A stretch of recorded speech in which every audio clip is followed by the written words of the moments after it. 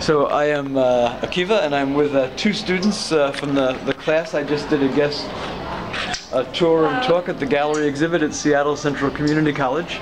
And we're looking at the drawing of the slain Israeli-Palestinian actor and theater director Juliano Mer-Khamis, and everyone was intrigued, including these two students, about the bird here.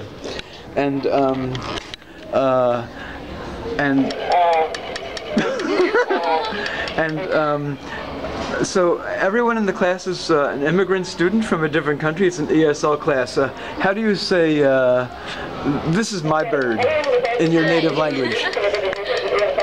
Say, how do you say that you like this bird in your native language? Meow. Meow. Meow? Yes. And what else? Bird. I like this bird. You like this bird. Say it, and you speak Mandarin or Cantonese? Oh, the two languages I can speak. I speak Mandarin and 我爱这只鸟.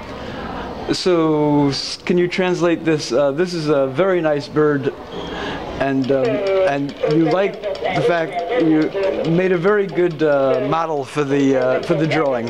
Can you translate that into Chinese? The picture? No, what I just said. Just the phrase. Sorry. It's fine. Hi.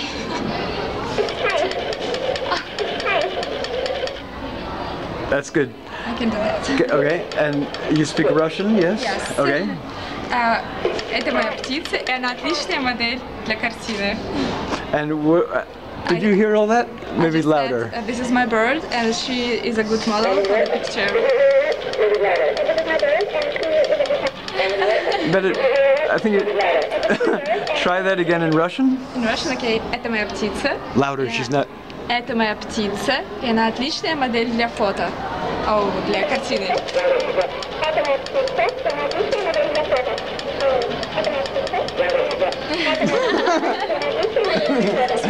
It's very good in Russian. Very good. Can you say you're a very nice bird in Chinese?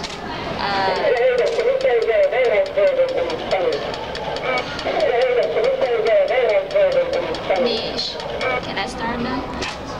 你是一只很漂亮的鸟。